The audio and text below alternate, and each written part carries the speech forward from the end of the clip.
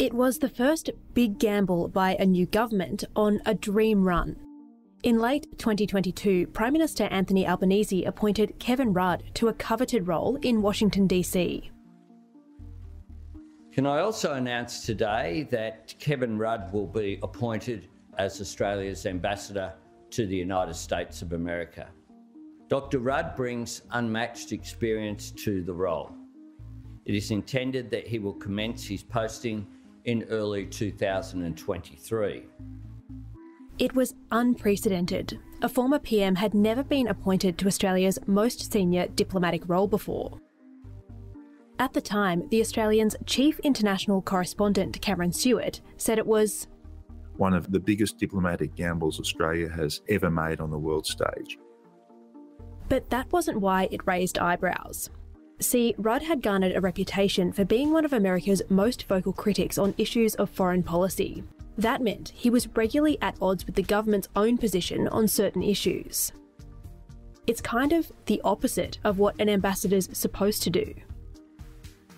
Rudd was particularly iffy about the historic AUKUS Pact, which is a trilateral security partnership between Australia, the UK and the US to supply nuclear-powered submarines. The hope is that it'll put us in the best possible position to combat China's growing aggression in the Pacific. But K-Rudd? Not a fan. We are being left strategically naked for 20 years based on what I do see to be the bungling of this new submarine project, which was after all launched by my government in 2009. Rudd also had former US President Donald Trump in his sights. He'd called Trump destructive and a traitor to the West, among other things. At the time, a second Trump presidency felt like a near impossibility. After losing to Joe Biden, Trump was facing an avalanche of legal action. For sexual assault, for fraud, for defamation, for harbouring classified government documents. There were 91 felony counts in all.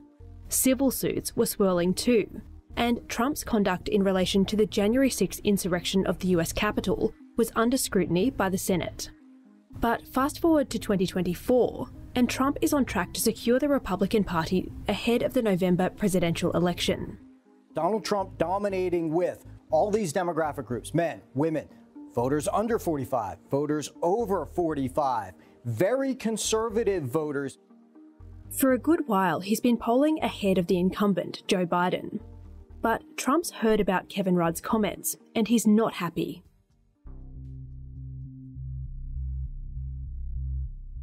We also got China to think about, and our friends at Sky News Australia wanted me to ask you this.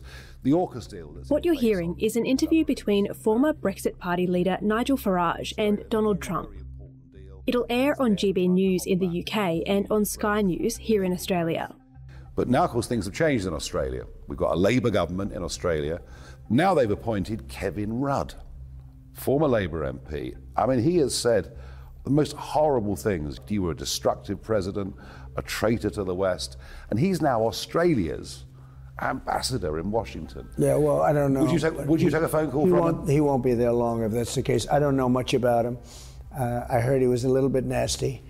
I hear he's not the brightest bulb, but I don't know much about him. But if he's at all hostile, he will not be there long. Well, in a way, this is the worst nightmare of the Australian government coming true to some degree. Cameron Stewart is the Australian's chief international correspondent.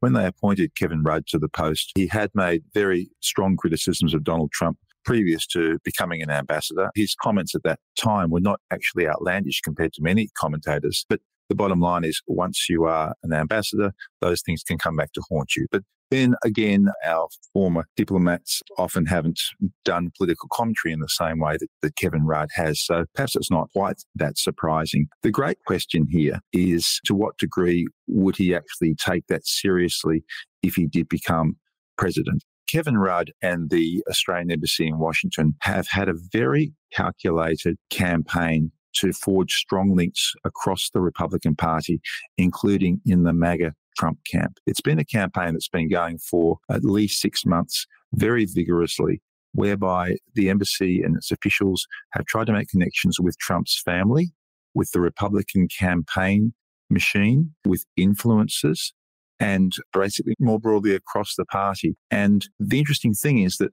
it's been quite a successful campaign to some degree, in that even a lot of Republicans in Washington, when I was there speaking to people, commented on how well and how good the Australian outreach has been to the Republican side. But we all know that when it comes to Donald Trump, all of his minders can think one thing. If he thinks the other, then that's a problem.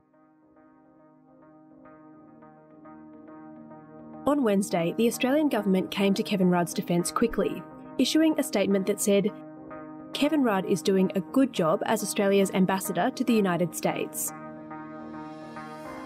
He has friends in the States too. Democratic Party Congressman Joe Courtney told The Australian Rudd's stint in DC has strengthened the alliance between America and Australia. Specifically, Courtney said Rudd has skillfully won consensus on AUKUS in a bitterly divided Congress. But now the question becomes, can Rudd survive a second Trump presidency if the Republican Party is victorious in November? And if Rudd does keep his job, can he keep his famously volcanic temper too? Look, I think Kevin Rudd has actually been quite disciplined. I think he's probably surprised a few people by being so disciplined during his time as ambassador. He hasn't spoken a lot to the media. He's been much more discreet. He's done a lot of stuff behind the scenes. Even the Liberals think he's done a good job in Canberra. But, I mean, these ambassadorships go for many years, so we will see what happens. But I would have thought that Rudd so far has shown a lot of discipline, and I'd be surprised if that didn't continue, because it would be very dangerous to his own position to do otherwise. Fostering support for AUKUS is undoubtedly the number one priority of Australia's ambassador to the US. So if Rudd falls out of Donald Trump's favour, it's worth considering if AUKUS could follow. I think that Trump is likely to be very well inclined towards AUKUS to the extent that he really likes Australia. He likes the alliance between Australia and the US, and Australia is pouring many billions of dollars into America's submarine construction program as a part of AUKUS. So I think all of that would be favourably looked upon by Donald Trump. The concern might be, to some degree, whether he can get on with the Albanese government, and that would include Kevin Rudd. I mean, there'll be so many people within the embassy in Washington and in the Department of Foreign Affairs in Canberra trying to read the tea leaves here about what Donald Trump really meant, what he might do with AUKUS, what he might do with Australia. But the real truth is here, no one knows. He is just so unpredictable. We just have to wait and see. Coming up after the break, how Kevin Rudd's faring in a notoriously tough job.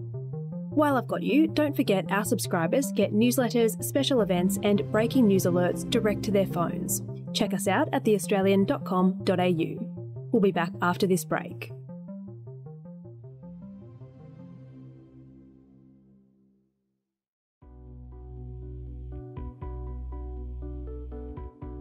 Being an ambassador isn't an easy job. Senior diplomats like Kevin Rudd are supposed to walk a fine line. They have to maintain strong relationships with the government of the day, without alienating an opposition that could beat it at the voting booth. Things only get more complicated when elections are in the mix. Cameron Stewart was formerly the Australian's correspondent in Washington, DC, where he observed the work of Rudd's predecessors up close. It's a pretty big job. It's obviously Australia's most important diplomatic posting. You've got to really forge good links with both sides of politics. That's both sides of the Capitol Hill in the Congress, Republicans and the Democrats. You've got to forge good links with the White House. And it's actually critical, because you've got to sort of push Australia's interests as hard as you possibly can. With Kevin Rudd, his great success so far as ambassador has been to help shepherd through legislation in Congress, which approves America's ability to sell nuclear submarines to Australia. That's obviously a key part of AUKUS. So that was a great effort, and that's really been the biggest hallmark of his ambassadorship so far. For months now, Joe Biden has tailed Donald Trump in the polls. The general assumption based on that was that Trump would return to the White House in November. But the US government's action on humanitarian aid for Gaza and a generally well-received State of the Union address have prompted a bounce back for Biden. Above all, I see a future for all Americans. I see a country for all Americans. And I will always be president for all Americans, because I believe in America, I believe in you, the American people.